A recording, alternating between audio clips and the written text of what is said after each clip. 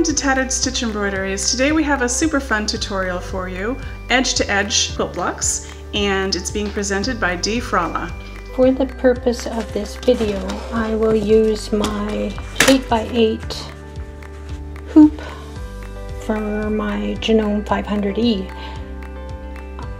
If you're doing quilting that has a front and back, I suggest using a magnetic hoop, whereas that would be much easier for those with arthritic hands, and it's much easier to press down rather than having to continually press the material, the hoop, over the material and force it into its backing hoop. So once this is tied on, I then put the batting and the material over top, where the edge to edge will likely start in this area and continue to the right. I have allowed it for the edge to edge to continue by using enough stabilizer to continue with the edge to edge.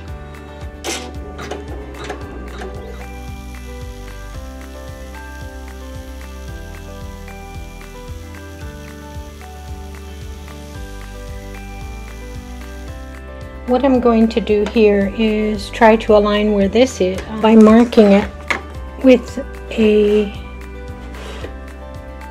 pencil crayon. I do not have a heat resistant pen, so I'm using a pencil crayon. And what I'm going to do is just make a little notch right there to allow myself to know that that's where the needle needs to start, and continue on with the secondary part of the edge to edge. What I've done here is I've recessed the hoop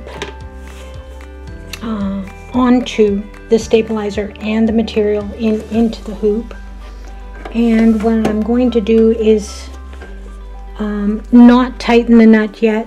I'm going to continue and try and get the needle to be in the right position. Okay, so what I'm going to do here is I'm going to attempt to find the proper positioning for where I have the little cross made of where my start position should be. So I'm going to start, but it doesn't mean it's going to start. As you see, I'm not in the right position. So what I do is I'm going to lift up foot and pull the material and stabilizer a little bit more to my right. Okay, so what I've done is I've moved the material to the left, and I'm going to go this way, but moving the needle up and down, you can see that it's fairly close there. So this is where we're going to start.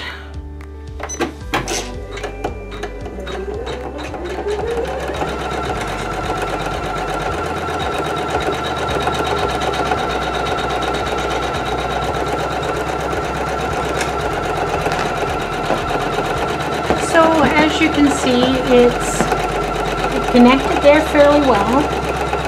It'll stitch out the rest of the design, and then I'm done. If by chance you're doing quilting, I suggest that you use the same color thread, both top and bottom. This way it'll give the even flow of both sides.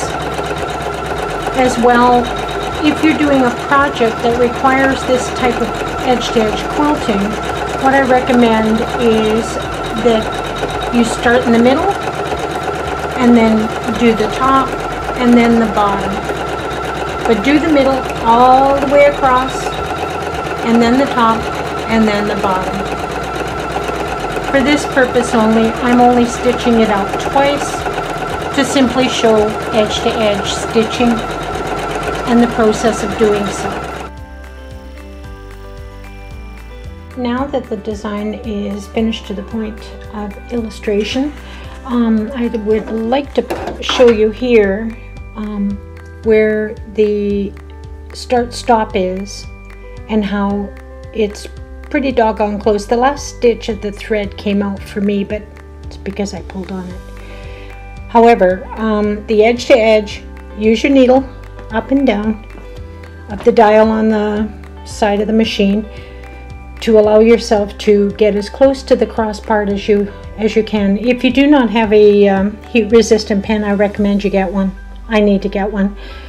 But if doing quilting, don't forget magnetic hoop is the best. It saves on arthritic hands. And if doing it this way, stabilizer and the batting as well. So thanks so much for stopping by today and watching our latest video release.